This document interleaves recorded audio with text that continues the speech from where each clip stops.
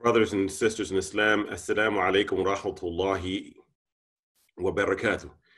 أعوذ بالله من الشيطان الرجيم بسم الله الرحمن الرحيم الحمد لله رب العالمين ونحمده ونستعينه ونستغفره ونعوذ بالله تعالى من شرور أنفسنا ومن سيئات أعمالنا من يهده الله فلا مضل له ومن يضلل فلا هادي له وأشهد أن لا إله إلا الله وحده لا شريك له لا عديل ولا خلف لقوله ولا تبديل وأن حبيبنا محمدا صلى الله عليه وعلى آله وصحبه وسلم عبد الله ورسوله أرسل الله تعالى بالهدى ودين الحق ليظهره على دين كله ولو كره الكافرون. اللهم ارزقنا الشفاعة محمد صلى الله عليه وآله وسلم ولا تحرمنا السخط إنك أنت أرحم الراحمين. وأما بعد.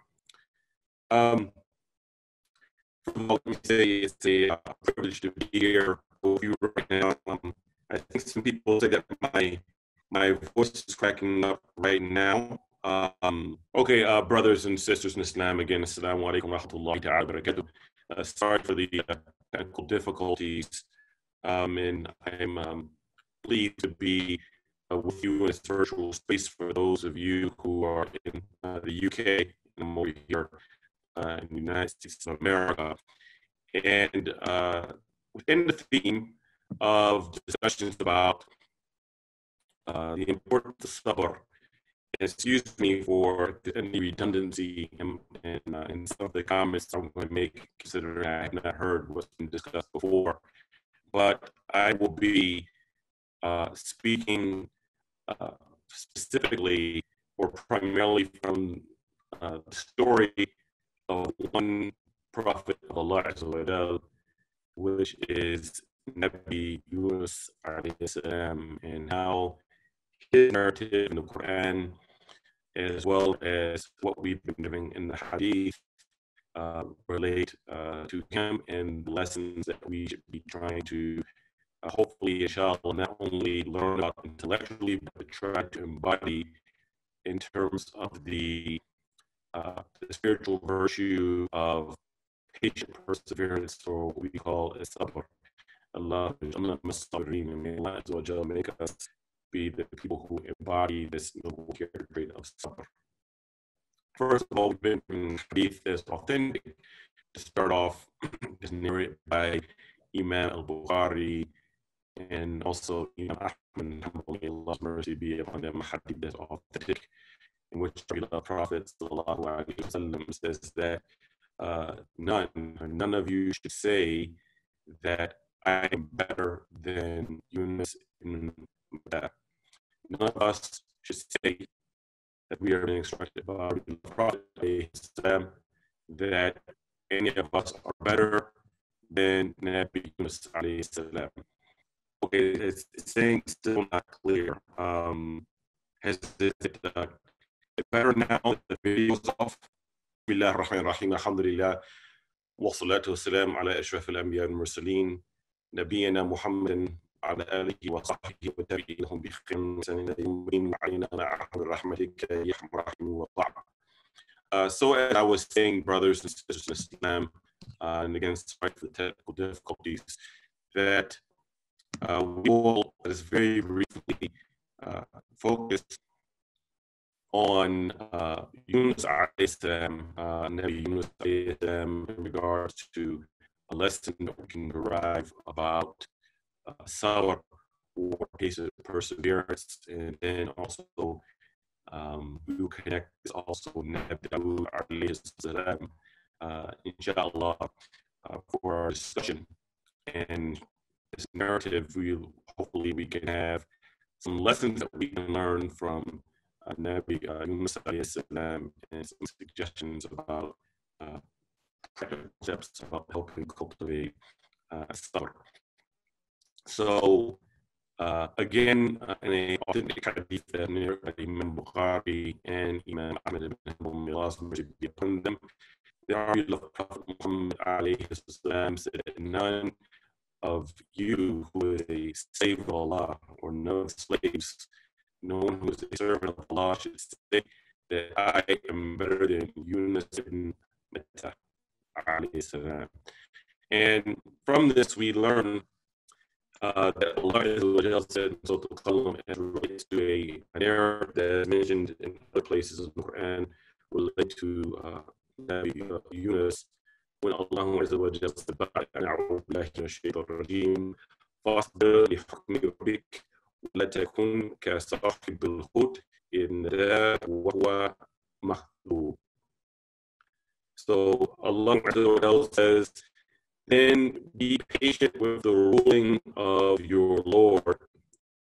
And this is addressing to the Prophet Muhammad. Be patient for the decision, the ruling of your Lord, O Prophet, and be not like the companion of the big fish when he called out when he was distressed. So how we can learn from that, and there's occasions behind this issue. So as we're told by scholars of tafsir, and Ibn Kathir, the one in which I will be referencing in terms of this, that we know that Nabi Yunus was commissioned by Allah to be a da'iyah, or to be a da'wah to his people. And okay, it being copied again. I see that the camera is off. I will continue, inshallah. That Nabi Yunus alayhi salam, he was commissioned to give da'wah to the people of Nineveh. Nineveh is the province in Iraq, the city of Mosul is located in the land with the Mosul, which was devastated by extremists fighting there. So he was commanded to give people da'wah, helping those people. And so, as I was saying previously, we would like to touch on some of the lessons of Nabi Yunus alayhi salam, in which our beloved Prophet sallallahu alayhi wasallam said that none of us should say that we are any better than Yunus ibn Matta alayhi salam. And we are told in the Quran in Surah Al-Qalam, where Allah Azza wa Jal commanded our beloved Prophet Muhammad alayhi salam, فَاصْبِرْ لِحُكْمِ رَبِّكَ وَلَا تَكُنْ كَصَاحِبِ الْحُوتِ إِذْ نَادَى وَهُوَ مَكْذُومٌ, where Allah Azza wa Jal commanded our beloved Prophet alayhi salam to be patient with the ruling of your Lord, O Prophet, and be not like the companion of the fish, or the big fish, when he called out while he was distressed. And the Mufassirin, the commentators of the Quran, are unanimous that this Sahib al-Hut is Prophet Yunus, peace be upon him. So from this ayah, as it relates to sabr or patience, let us then look back at the occasion behind Nabi Yunus alayhi salam, and why Allah Azza wa Jal is commanding our Prophet alayhi salam to be more patient and persevering than a previous prophet was in a particular situation. So Nabi Yunus alayhi salam was commissioned by Almighty Allah to give da'wah to his people who were in the region called Nineveh, or we also say Nineveh in the English language, in which this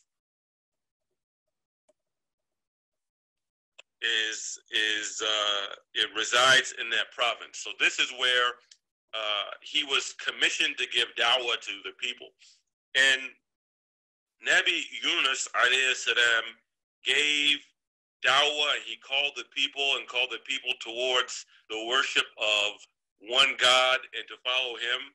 And those people, they did not accept his call, did not accept his da'wah after he had called them towards the worship of one God. And Nabi Yunus alayhi salam, after seeing that the people did not accept the call towards what he was calling them to, he, without having bad intentions, without having the intention of disobeying Allah Azza wa Jal, in a type of al-ajl, or a type of haste, he gave up his mission of calling the people, and then he left his people to go out on a boat, thinking that those people would be halak, or those people would be doomed or be ruined. So therefore he went to go get away from those people that he was calling towards Islam, who did not accept from his call. And as we are told, and there's difference of opinion about this, but we know that he went overboard and he went into the belly of the big fish or the whale, which is called el-hut in the Arabic language. There's a difference of opinion about how many days he actually was in the belly of this fish. There are some different opinions about this, but we can say that he was in, once he went off of the boat, he went into 3 stages of darkness.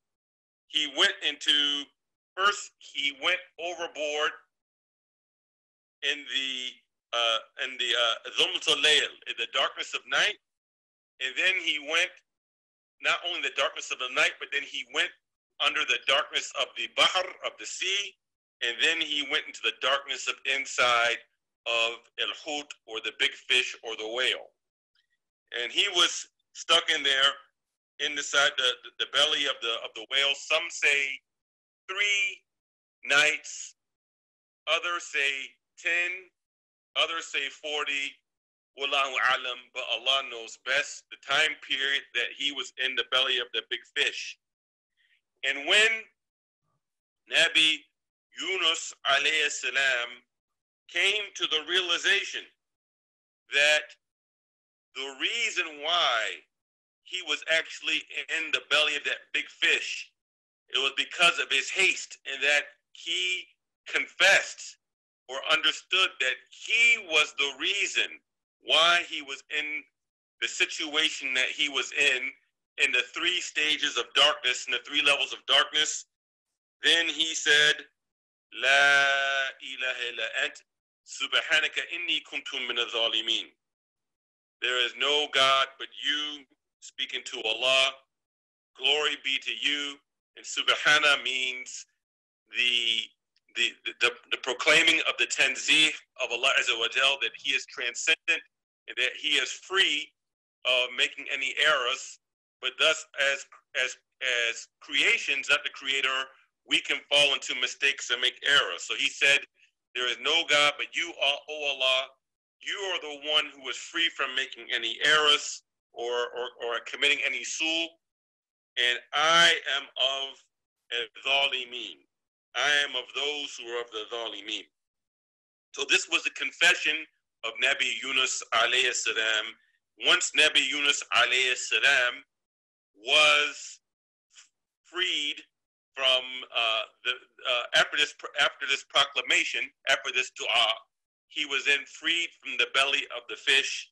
And then when he came back to his people, then his people actually had accepted La ilaha illallah. Right? So there's lessons in this for us.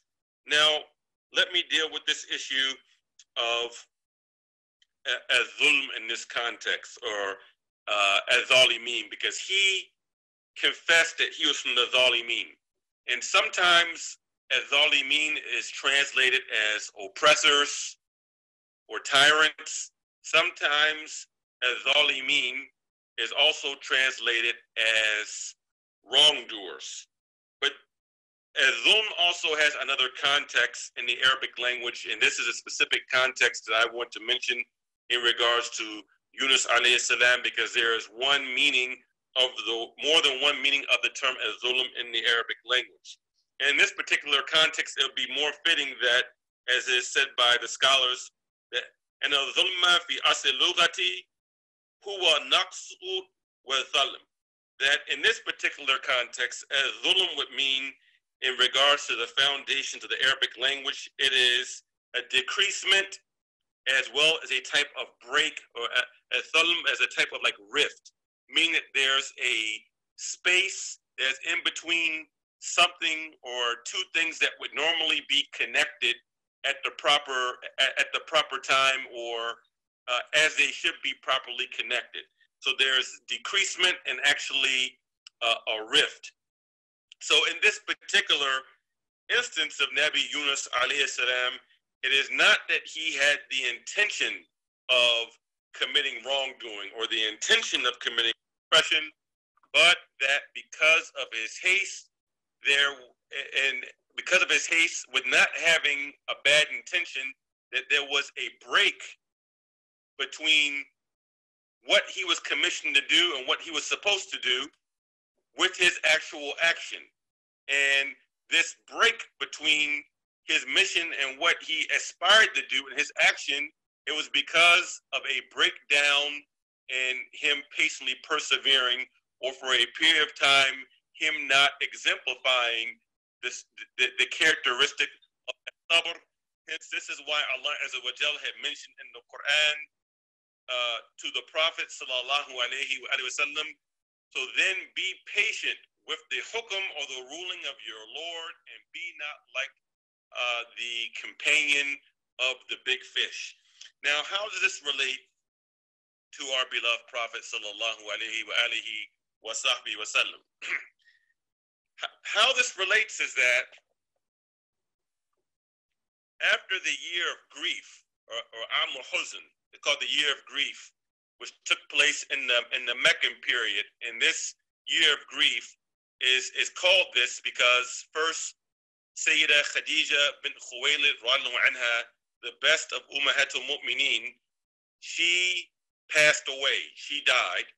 And then Abu Talib, who was the protector of the Prophet sallallahu alaihi wasallam, actually who helped look after him after Abdul Muttalib passed away. His uncle Abu Talib passed away, so he was left without having his first believer and his first comforter, his beloved wife, as well as having his paternal uncle, who also used to look after him and also used to give him protection from Quraysh. Both of them died. Then he went to a village not far away called At-Ta'if. And he, sallallahu alaihi wasallam, went with the young man that he raised like a foster son, Zayd ibn Haritha radhiyallahu anhu.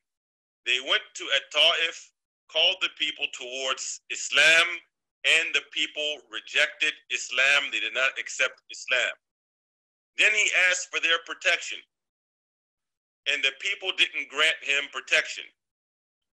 And just as it is narrated in some of the tafsir that Yunus alayhi salam went under 3 stages of darkness and was in the belly of the fish for 3 days, while our Prophet alayhi salam was in At-Ta'if for 3 days, until the Shabab, the youth of At-Ta'if, chased him out of town, throwing stones at him. And afterwards, the Prophet sallallahu alaihi wasallam was met by an angel and said that your Lord has given you permission, that the angel of the mountains, Malakul Jibal, that he will, if you wish, if you want, with Allah's permission, that the angel of the mountain will come and render the mountains that come across these people and destroy these people for them not answering your da'wah, for not answering your call, and how they reviled you. And the Prophet sallallahu alaihi wasallam, in his patience, said no. He didn't ask for the destruction because he had hoped that their offspring would say La ilaha illallah. Afterwards, there was one sympathetic man from At-Ta'if who sent his Christian slave from Nineveh, who was originally from Nineveh, a Christian slave named Adas, who came to the Prophet sallallahu alaihi wasallam with some food. And when the Prophet alayhi salam said Bismillah before eating the food, Adas said, "This is strange because the people of this area, they don't mention God's name before they eat." And then later, as it came out in the discourse and the discussion between these two people, it was revealed that Adas came from the exact same city as Yunus ibn Matta alayhi salam. And this interaction between Adas, the Christian slave from Nineveh, was a sign to our Prophet sallallahu alaihi wasallam, as well as a lesson to us about the patience that we need to have even when we're being reviled, even when things are uncomfortable, that we hold on to the ruling of Allah Azza wa Jal, we hold on to His hukm, we hold on to His commands, and that we don't become people of haste and give up our calling people towards our way and our path, and thinking that we can take an easier, softer route and relinquish our Islamic teachings, relinquish our beliefs, and we just give up calling people towards our sacred values and our sacred principles. So this is a very important lesson for us, brothers and sisters in Islam, especially with us who are living in the West, living in places like the United Kingdom, living in places such as the United States of America, that we don't give up our mission of da'wah. And that our position as Muslims, just like the prophets that came before and we follow their way, is that we simply call the people towards proper belief. And of course we do this with wisdom and beautiful preaching, as the Prophet was commanded sallallahu alaihi wasallam, but that we have to be patient and not abandon our call towards La ilaha illallah Muhammadun Rasulullah alayhi salam. And by doing so, by being patient and having sabr, this is something that is active. It's not simply a passive condition. But we should know this because we are not the ultimate determiners of outcomes. Allah Azza wa Jal is the ultimate determiner of outcomes, and He's maqallib al-qulub. He is the one who can shift and change the hearts. But we're not going to necessarily be popular.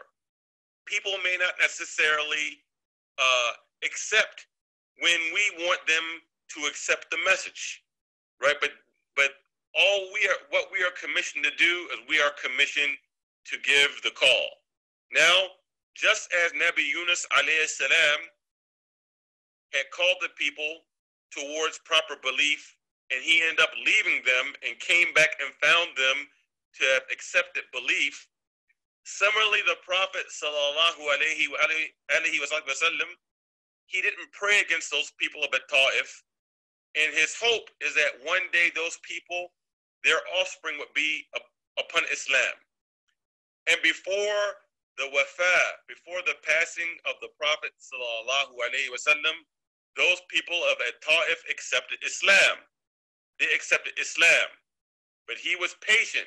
He didn't give up his mission. He didn't give up his da'wah, nor did he pray against those people just because they didn't accept or just because they did harm.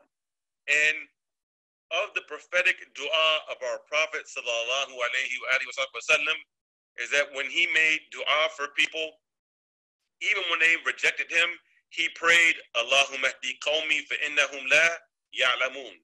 Oh Allah, guide the people, for surely they don't know.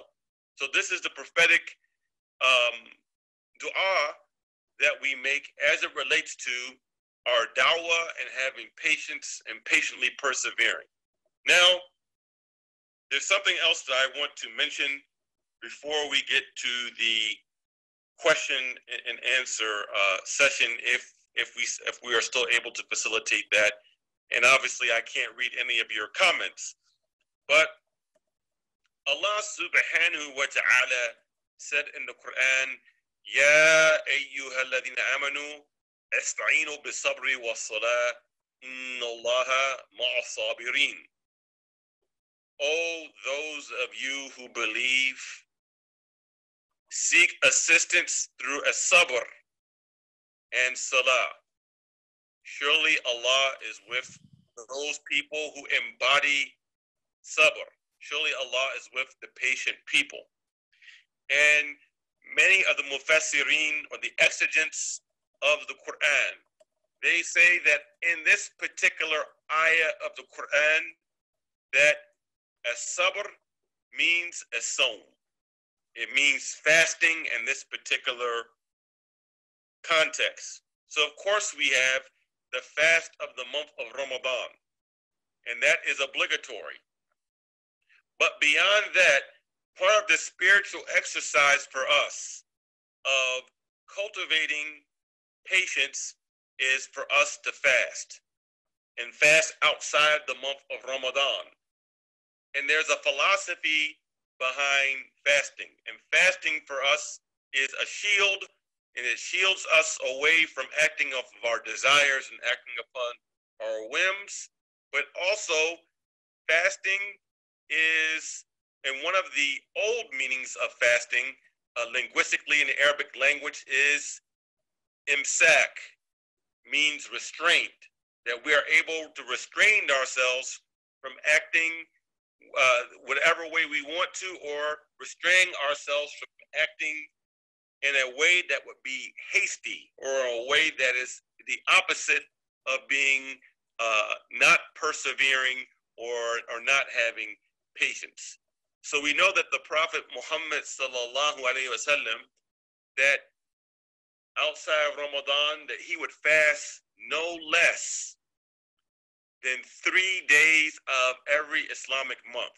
So we should try to make this a practice, that for us in our patience and in our da'wah, that our da'wah is more than just getting ilm. Yes, we have to have ilm.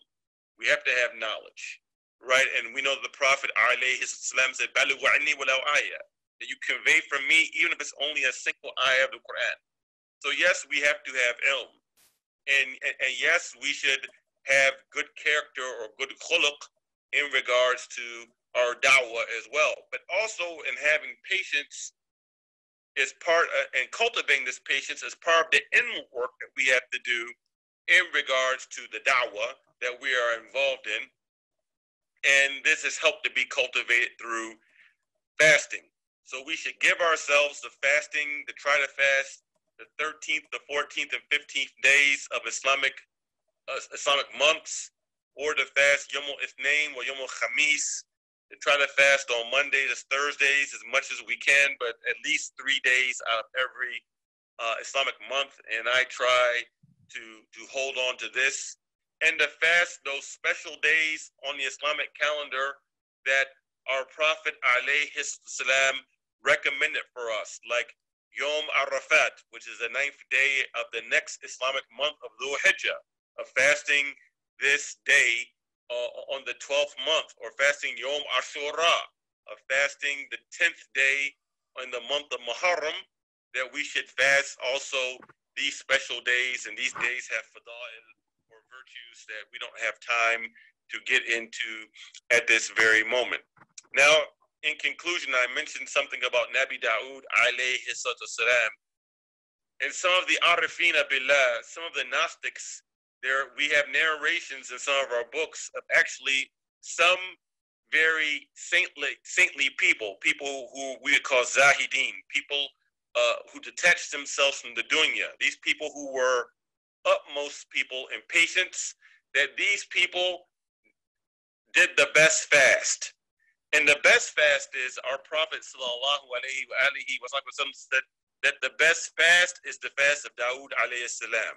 And the fast of Dawud alayhi salam is, he would fast one day, and then he would break fast the next day. So he would fast one day, and the next day he wouldn't fast. Then he would go back and fast the next day.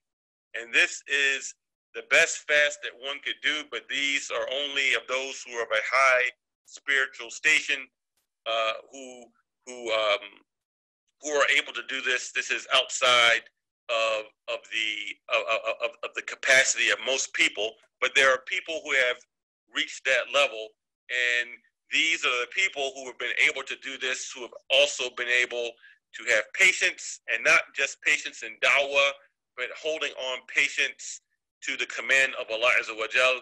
And we know the patience of Dawud alayhi salam, and we've been told the stories of how he was patient in holding on to the command of Allah and believing Allah Azza wa Jal's promise, and especially as it relates to Dawud alayhi salam and his defeating of Jalut, of Goliath. So with that, my beloved brothers and sisters in Islam, I am again sorry for the inability to be seen via camera, and I'm not able to see any comments right now, but I will stop at this particular time for any questions that you have right now. Assalamu alaikum. Jazakallah khair for your talk. Oh, there we go. Assalamu alaikum. Jazakallah khair for your talk. I particularly really love the idea of dawah, especially within the UK and in in Western countries, because at the end of the day, everyone will get into contact with Islam, and on the Day of Judgment, they will have to. I can't hear anything the sister. Oh, you can't. Oh no. Yeah, I think my mic's on, so it might be the other way. Okay. Yeah, I couldn't hear anything she said. Okay, can you hear me now? Very faintly. Okay. Try some other ways, inshallah. We're really using some creative ways to make this happen. Yeah, I think it's just going to the headphones to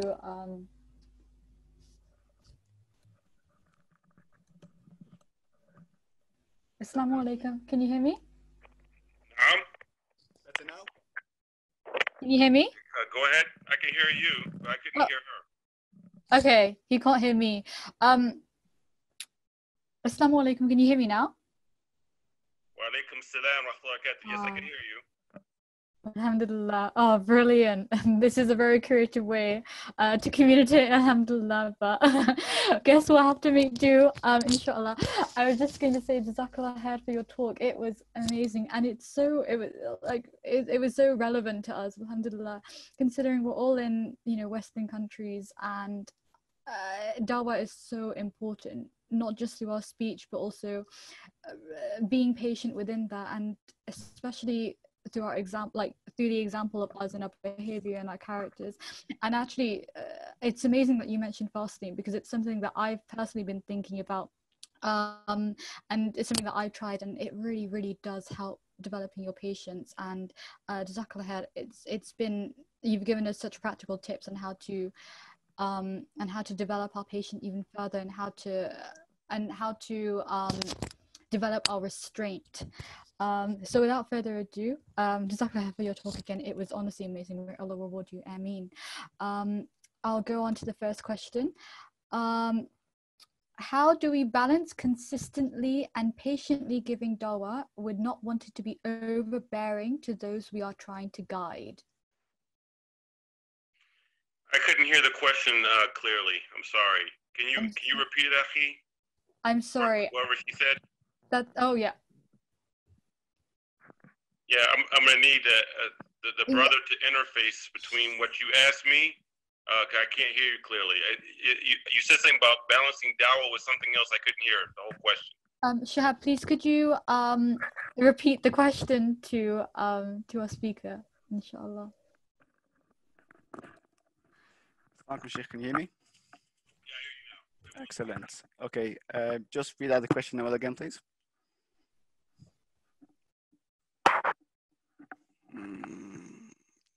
Okay, so Bismillah.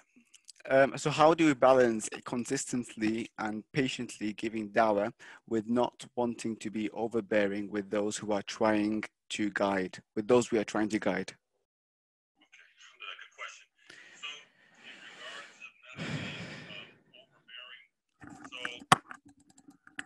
this is an issue of having wisdom, right? And there's not one easy answer that I can give, but Allah Azza wa Jal commanded our Prophet sallallahu alaihi wasallam to call to the way of your Lord bil hikmah wa ma'idatul hasana, right? To call to the way of your Lord with wisdom and also beautiful preaching or beautiful admonishment, right? So every single circumstance in which we interact with people is not 100% or nonstop preaching. So that's very important for us to understand.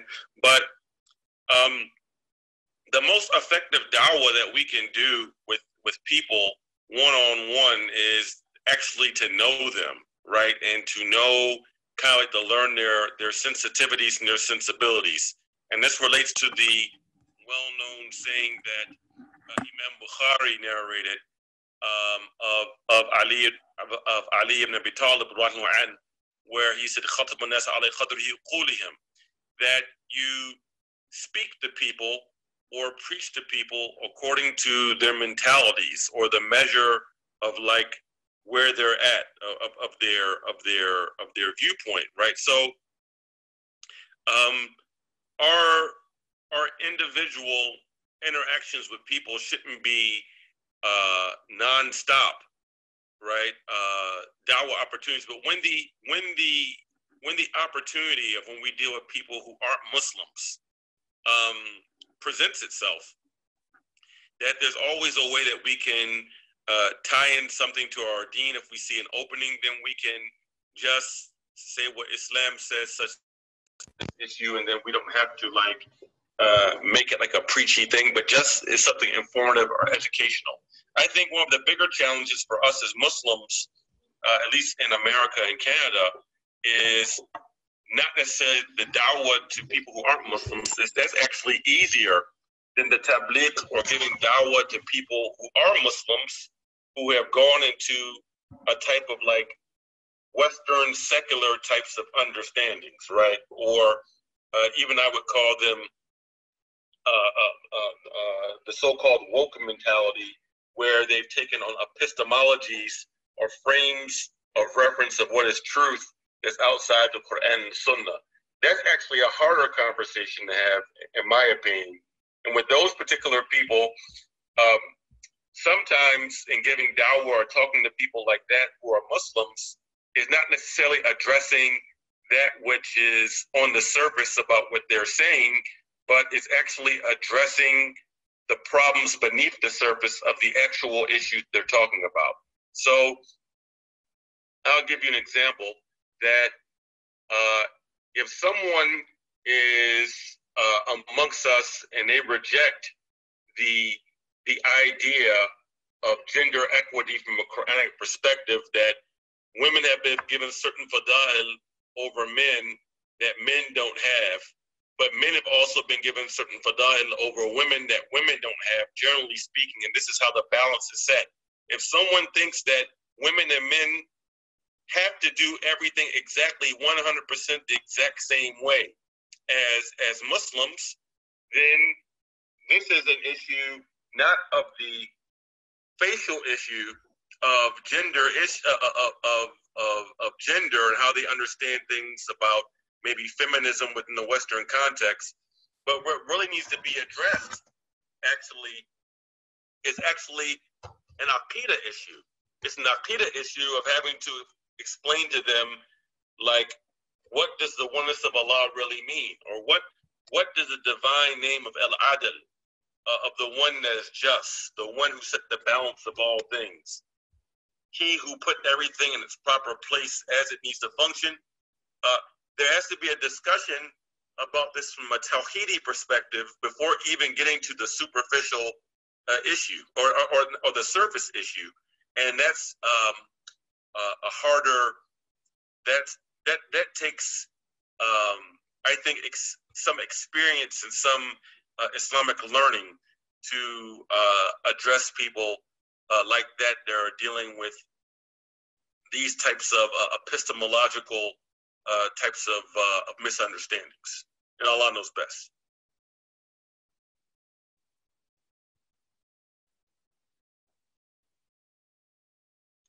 Okay, now I'll try to read the question. Shall we move on to the next question, inshallah? Yes, go for it. Ustaz, can you hear us? Shab, do you want to read the question out? Is that easier for you, or do you want for Noel to read the question out? Yeah, it's better if you read the question to me. Yeah.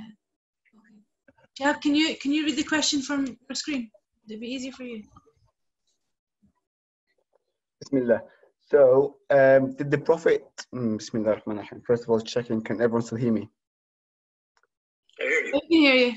Excellent. So, did the Prophet sin, quote unquote, or are certain actions considered mistakes or errors? Okay. So, in this particular context, and we're talking about Yunus alayhi salam, this is similar. There's a similar statement that Nabi Adam alayhi salam made, and also Nabi Nabi Musa alayhi salam. Similar statements, and this is why I went into one of the definitions linguistically of dhulm, and how dhulm has a different meaning or a wider meaning than just wrongdoing or just oppression. So when we look at Adam alayhi salam, after his mistake with Hawa alayhi salam, he said, "Rabbana dhalamna anfusana," like, our Lord, we have committed dhulm upon ourselves. Similarly, when Nabi Musa alayhi salam saw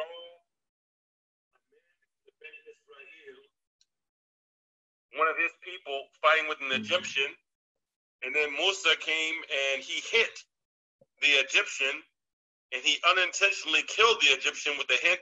He said, "Rabbi inni dhalamtu nafsi faghfirli." My Lord, most certainly I committed dhulm upon myself, so please forgive me. So these are statements that Adam alayhi salam made this statement. Yunus alayhi salam made this statement. Musa alayhi salam made this statement. And our Prophet sallallahu alayhi wasallam made a similar dua and authentic hadith. Allahumma inni zalamtu nafsi dhulman kathira wa la yaghfiruhu dhunuba illa anta faghfir maghfiratan min indik warhamni innaka anta ghafur rahim. Oh Allah, most certainly I have committed dhulm upon myself with much dhulm, and there is none who can forgive except for you. So please forgive me and have mercy upon me. Surely you are the forgiver and the merciful redeemer, is the dua of our beloved Prophet sallallahu alaihi wasallam. So now in our creed, we believe that the prophets of Allah were given what's called al-isma, that they were protected, meaning that they were protected from the intention or from the niyyah of disobeying Allah Azza wa Jal. Did prophets commit unintentional errors or unintentional mistakes?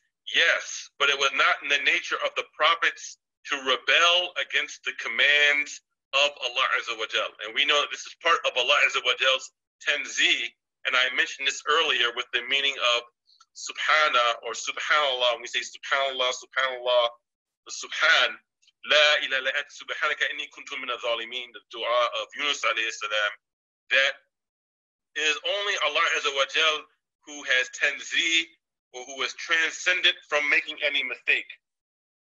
Human beings aren't Allah, right? So, but the difference is that the prophets, unlike us, we will commit mistakes unknowingly, but we also have all done things wrong knowingly.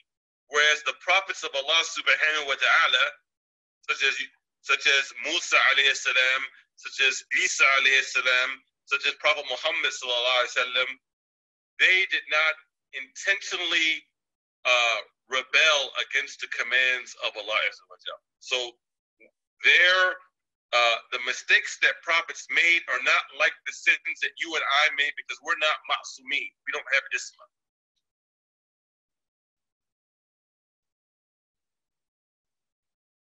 Okay,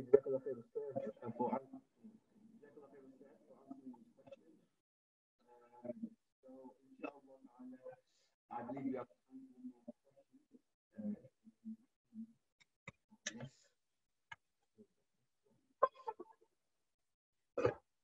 okay, bismillah.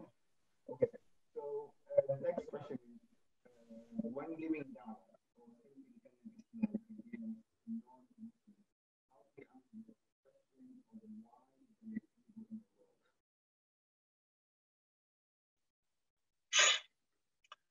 That's a very good question. Well, this goes back to it depends on who you're talking to, right? So this also goes back to oh, sorry. I'm sorry. Assalamualaikum. Sorry. The audience actually didn't hear the question, and I'm guessing, inshallah, Shahab, please correct me if I'm wrong. Sorry to interrupt you. When giving dawah or simply defending Islam against non-Muslims, how do we answer the question of why there is evil in the world? Is this the correct question? correct, yeah. Okay, alhamdulillah. Okay, now everyone's heard it. Okay, jazakallah. Carry on. Okay, so when we're talking to people, and I would say this is a general issue, because it's hard to call people to what the Quran says when they don't even believe in the Quran, right? So this is more of an issue of where we are telling people something out of wisdom.